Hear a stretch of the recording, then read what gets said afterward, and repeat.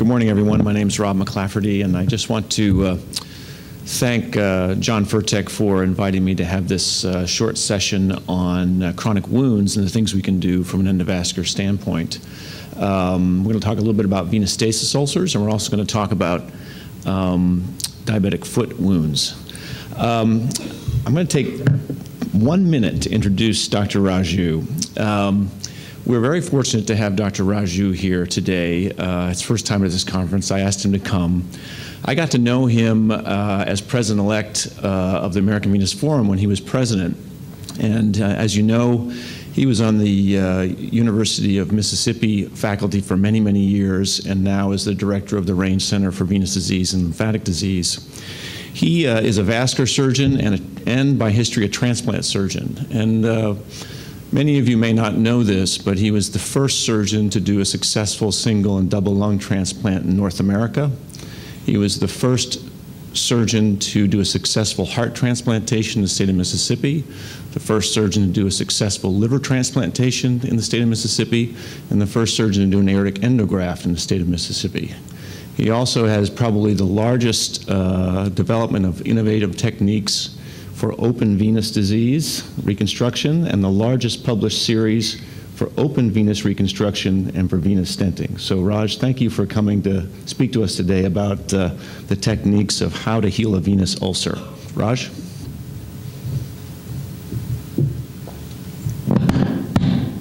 Dr. McClafferty, thank you first of all for asking me and to come here, and Dr. Furtek, and thank you for that extremely generous introduction. Interventions to heal venous leg ulcers.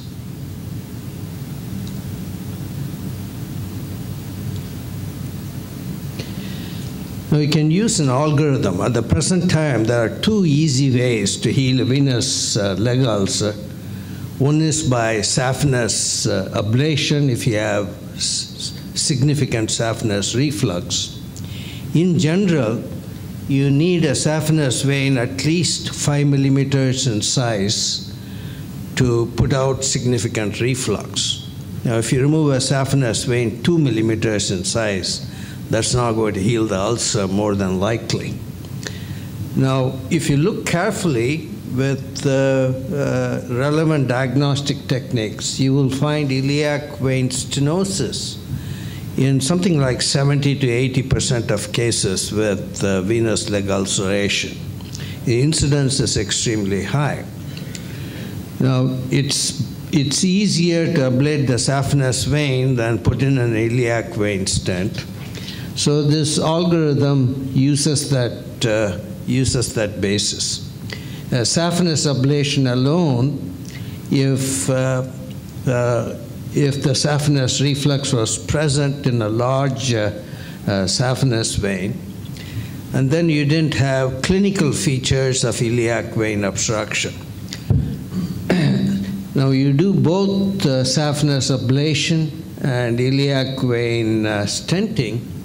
First, if the saphenous vein is kind of small, not the major player, or even if the saphenous vein is large, you have significant symptoms and clinical features of iliac vein obstruction. For example, if you have massive swelling in addition to ulceration, just taking out the saphenous vein is not going to do anything to the massive swelling. You have to do iliac vein stenting for it.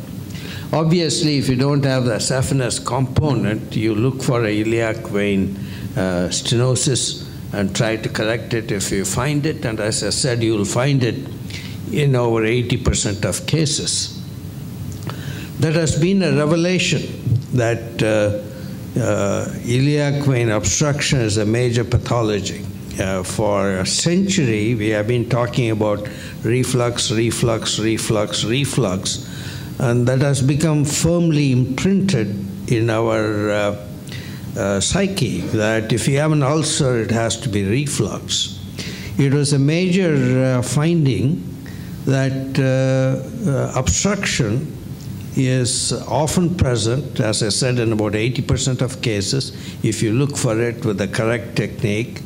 And correcting the obstruction with the iliac vein stent will heal the ulcer in many cases.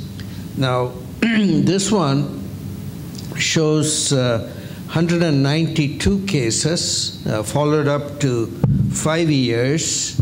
And you can see that laser ablation is 80%. That's cumulative healing. We haven't been able to do this kind of cumulative healing with, for example, valve reconstruction. You can get short-term healing, but as the years go by, the cases will dwindle down.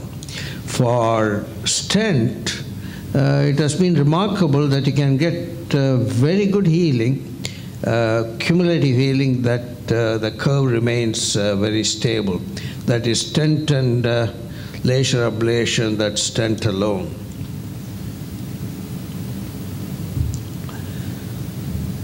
And surprising finding once again that you can have reflux and obstruction. And if you correct the obstruction, iliac vein obstruction with a stent, the ulcers will heal even though the reflux remains uncorrected. That has been a major finding which has really increased the use of stenting. It is very difficult to correct deep venous reflux. You need open techniques now, valve reconstruction, that kind of thing, inpatient, open surgery. Complications are high. And as I said, even if you are successful, the healing rate will gradually dwindle down for 6 or 10 years because the reflux valve reconstruction does not hold up as well. But stenting does. So even if the patient has reflux, deep venous reflux, if you look for an obstruction, you'll find it, the majority of cases. And if you stent it, you will get excellent healing. That is without reflux, that is with reflux. There's no statistical significance between these two curves. That's going up to 5 years. Now you can do subset analysis, that is Saphenous ablation alone. These two blue curves are with and without axial reflux. Axial reflux is reflux from groin to calf, and is generally considered a bad form of reflux. Here with stent, one with axial reflux, one without axial reflux, there is no statistical difference in these two curves. Now, another way to assess severity of reflux is so-called segment score. If you have femoral vein reflux, that's 1, profunda 1, popliteal 1, long saphenous 1, short saphenous 1. You can add it up and put a score. Generally, if you have more than 3, 3 is a dividing line. Over 3 is severe reflux. Less than 3, not so bad. And there is a difference, statistical difference, multi-segment reflux over 3 and less than 3. But look here, even with an inferior results in severe reflux, multi-segment reflux, 2/3 heal long-term at 5 years. That's not bad. You can't get that with valve reconstruction at 5 years. So stent, even if it may be slightly inferior with multi-segment reflux, still yields very respectable results in stasis ulcers. Now, most of the difference between the multi-segment and 3 and less is because of post-thrombotic limbs. They are the ones who have multi-segmental reflux. And there is a statistical difference in healing between non-thrombotic and post-thrombotic cases. Roughly 30 to 40% of cases will be non-thrombotic and others post-thrombotic. the stockings become a major item in wound care. And only original question was, you're putting in stents, you are reconstructing valves. Is it because they are really doing something, or is it because of the stockings you are applying? So we never gave stockings to people who quit wearing them. If you did a stent, let them go they're not going to wear them. They've already tried and given up. And those patients were not given stockings. And those who are wanting to try stockings were given stockings. So we have nice two subsets. There was no difference whatsoever between stocking users and non-stocking users after venous stent. Now that is a venous stasis ulcer. The allergenic barrier is down when you have venous stasis ulcer. So you shouldn't put chemicals, lotions, potions, etc., or antibiotics, local antibiotics. They will become allergic, and that itself will make the ulcer worse and flare up dermatitis. And if you just use soap and water and watch it, you'll have epithelial growth not only from the periphery, as you see in arterial wounds, but also from the center, because venous ulcers are superficial. They are not full dermal thickness. Any hair follicles that are left will sprout epithelium from the middle, and you can see epithelium in the middle, and in a matter of 6 weeks or so, if the ulcer is about 1 inch or less, that is 2.53 centimeters, it will heal in a matter of weeks. Now with that, no potions, lotions, and just soap and water, and just endovenous correction, by about 2 months, most of the ulcers will rapidly heal. After that is a slow slog. So if you are going to send patients to wound care centers, first you tell them not to debride the wound if they can possibly keep their hands away. And 2, if it is not healed by 6 weeks, something corrective needs to be done. There is a difference between small ulcers and large ulcers. Small ulcers, 1 inch or less, will heal in 2 months, as I said, almost 80%. Most of the slow healers is because of large ulcers. So I think there's a role for ancillary techniques like skin grafts and cultured skin and pig skin, that type of thing, in large ulcers.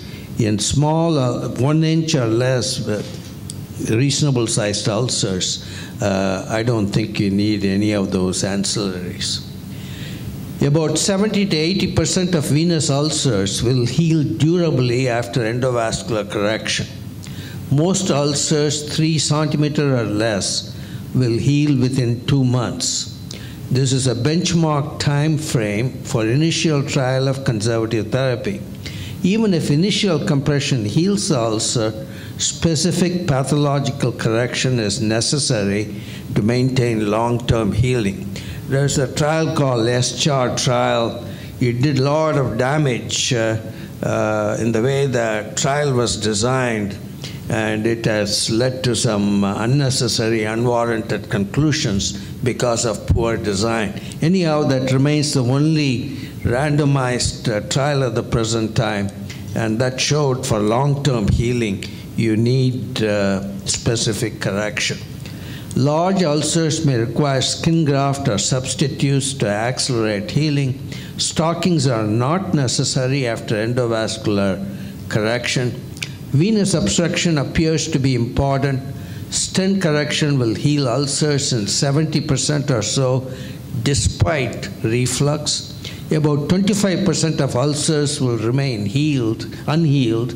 Most of these will likely be post-thrombotic limbs with multi-segment reflux. Some of these can be healed by treating large perforators directly under the ulcer, By thermal or sclerotherapy, the results are likely the same as prior SEPs or modified Linton with high recurrence, but sclerotherapy directly under the ulcer is superior because it is repeatable and minimally invasive. The rest of the unhealed ulcers will require advanced open procedures such as valve reconstruction techniques or vascularized flap transfer. Thank you.